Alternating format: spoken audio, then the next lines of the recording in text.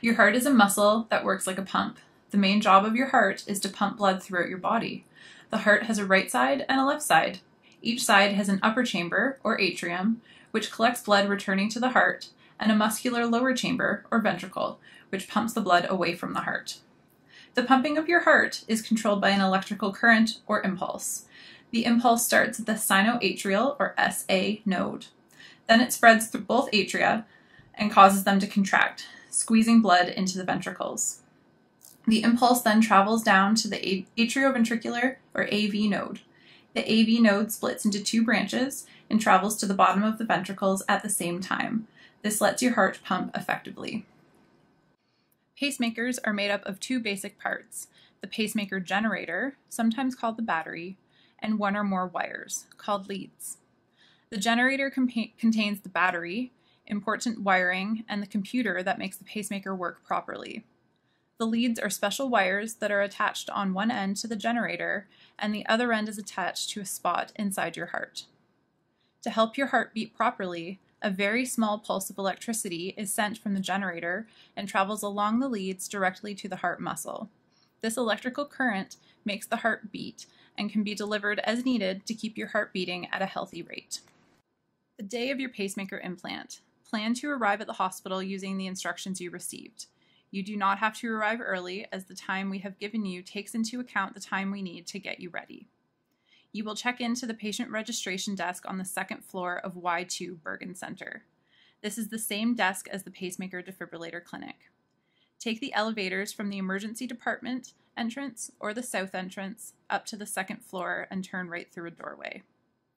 After you check in, you will go to the pre and post procedure area and stay there until you are ready to go in for your pacemaker implant. The implant will occur in a special room called the procedure lab. The doctor who will put in your pacemaker will come and meet you in the pre and post procedure area. This is a good time to ask any final questions before you read and sign the consent for the pacemaker. Once you are in the pre and post procedure area, you will change into a hospital gown. Your chest will be clipped and scrubbed with a cold cleaning solution. You will have the chance to use a toilet. An intravenous, or IV, will be placed in your arm. You will get an antibiotic to prevent infections, and this IV will be used during the implant to give you medications to keep you comfortable. The doctor, nurses, and X-ray technologists are some of the team members needed to put in your pacemaker. All staff will be wearing gowns, masks, hats, and lead aprons. Your chest will be washed again with a cold cleaning solution, and sterile sheets will be placed over you. It is important that you do not touch the top of the sheets once they are in place. Tell the nurse if you have any concerns during the implant, and the nurse will be able to assist you. You will receive medications through your IV to help you relax, and you may even lightly sleep. You will also receive pain medications through your IV as needed. Freezing will be given to numb the area below your collarbone where the pacemaker generator will be put in. Once the freezing has taken effect, the doctor will make a small cut. The pacemaker leads will be threaded through veins to the heart, guided by a special X-ray. This is not painful, but you may feel some light pressure as the veins are entered. The generator is then placed under the skin. Tell the nurse if you have any pain or any concerns. It is important that you stay very still during the implant. Once the pacemaker is in, the cut will be stitched close. These stitches do not need to be removed as they will dissolve on their own. Steri strips and a small dressing will be placed over top, and an even larger dressing may be put on top of that. It can take 1 to 2 hours or sometimes longer to insert a pacemaker. After your implant, we will take you back to the pre and post procedure area on a stretcher. You will be hooked back up to a heart monitor that will show your heart rate and blood pressure. You will also have a chest X-ray to check your pacemaker placement. A nurse from the pacemaker defibrillator clinic will come to see you to check how your pacemaker is working by placing a probe on your chest. It does not hurt when your pacemaker is checked. You may feel some pain at the site where your pacemaker was put in. If you feel pain, tell your nurse and we can change your position and give you medication to make you more comfortable. It is important not to raise your arm on the side of the pacemaker implant above your head for the first 4 weeks. Doing this can move the leads away from your heart wall and cause problems with the pacemaker function. You may experience bruising or color changes in your skin around the implant site. If you were on a blood thinner before the procedure, this may be more noticeable.